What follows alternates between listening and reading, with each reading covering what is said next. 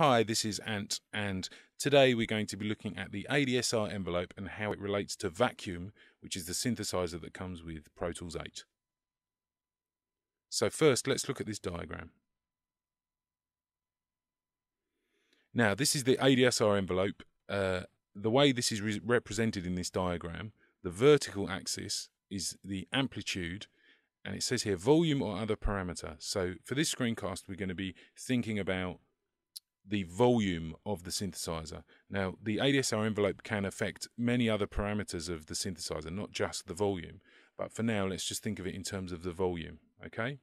Then the horizontal axis is the time. So this corner here, this point here, is where we press down a key on the synthesizer, and then time moves from left to right. So ADSR stands for attack, decay, sustain, and release. So attack is the first portion of the envelope, and it says here, attack time is the time taken for the initial run-up of level from nil to peak, beginning when the key is first pressed. So we press the key here, and the attack time tells us how long the synthesizer will take to go from no sound to the peak level, and the peak level will normally be set by the volume of the synthesizer itself. Then the decay time is the time taken for the subsequent rundown from the attack level to the designated sustain level. Okay, so we press the key, and attack denotes how long it takes to get to the peak. Then when it reaches the peak, the decay time denotes how long it will take to go from the peak down to the sustain level, which is here. Okay, so sustain level is the level during the main sequence of the sound's duration until the key is released. So key on, attack to the peak level, then decay down to the sustain level, and then as long as we hold the key down, it will stay at the sustain level. Then at this point here, this is where we release the key, and release comes into play. Release time is the time taken for the level to decay from the sustain level to 0 after the key is released. So we press the key down, attack dictates how long it takes to get to the peak level, then decay time dictates how long it takes to get down to the sustain level. It sustains for as long as we hold the key down, and then when we release it, release time tells us how long it will take for the sound to return to silence. Okay, so attack, decay, sustain, and release. So let's have a look at how this works in vacuum. So in vacuum, envelope 2, which is this section here, this is the envelope which dictates the volume of the synthesizer. So this is the one we're going to be looking at for now. Now, as you can see, ADSR. So this behaves in exactly the same way as I've described in that diagram. The other control here, VEL, this is the velocity sensitivity of the envelope. So basically, at the moment, this is on 0%. So no matter what velocity I hit a key with,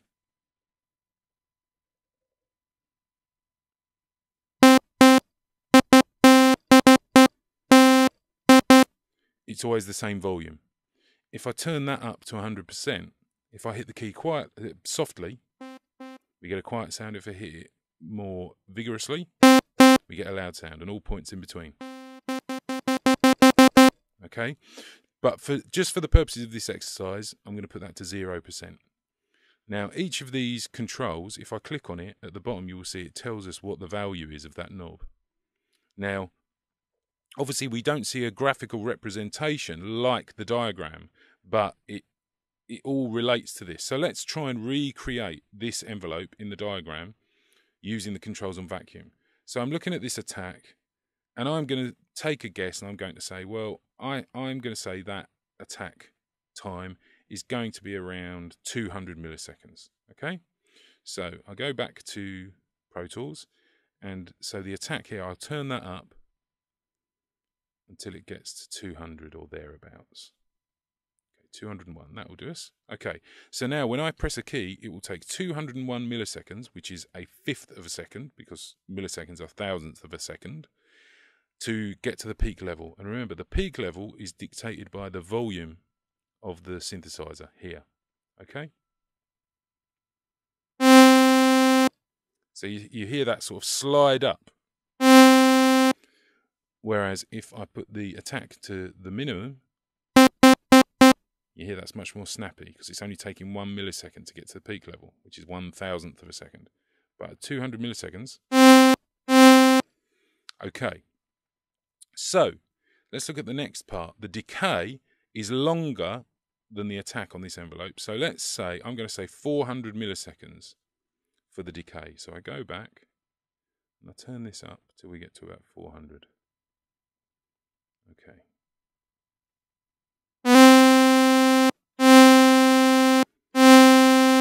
So you see, after the attack gets to the peak, it comes back down again, and it's coming back down to the sustain level. Okay? Now, when I look at this, I think that is around 60% of the peak there. So this is already set to nearly 60%, 59. So it attacks up to the peak, then it decays down to that sustain level. Okay, so as long as I hold the key, the sustain level will hold. And then when I let go, it moves to the release portion of the envelope. Now, at the moment, release is on minimum, which is 1 millisecond. So let's have a look at this diagram again. The release looks quite long to me, even longer than the attack. So I'm going to say 600 milliseconds, let's say, for the release. So I'm going to turn that up. So remember, 600 milliseconds, that's over half a second. So now if I press the note and I'll hold it for a while and then let go, and you'll hear what happens.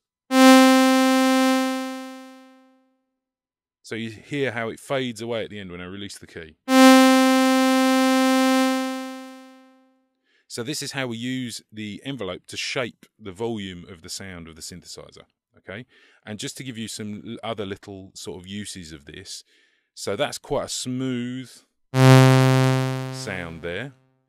What if we try and make something a little bit snappier? So let's make the attack minimum, and then let's turn the release down, not to minimum, but quite low. So we've got like 30 milliseconds there. And I am going to turn the sustain level down to quite low. So we've got about 20% there. And I'm going to make this decay really short as well. So, and then we'll hear the sort of sound we're getting there. So you hear that's got a very different kind of character to before. It's kind of got a percussive edge to it.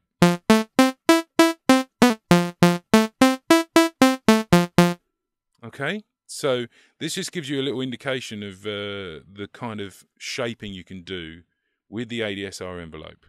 Okay, so I'm going to leave it there for now. I'm going to make some more screencasts regarding different stuff we've been working on, but the next one I'm going to do is going to be looking at vacuum in more detail and also seeing how we can use the ADSR envelope to modulate different parameters other than the volume of the sound. So thanks for watching, and I'll be with you again soon. Cheers.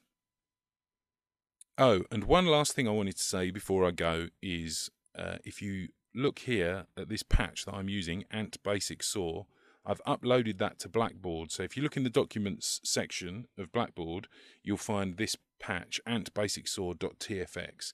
And then if you want to use it in Pro Tools, either on your own system or in the teaching rooms, if you open up Vacuum, and if you go up to this little control here on the preset section and go import settings, and then navigate to wherever it is you saved the file, so I've got it there in the downloads, and you would double click on that and import it in. Okay, so that would give you something, so if you wanted to work along with what I was doing, that would enable you to do that. Okay, thank you.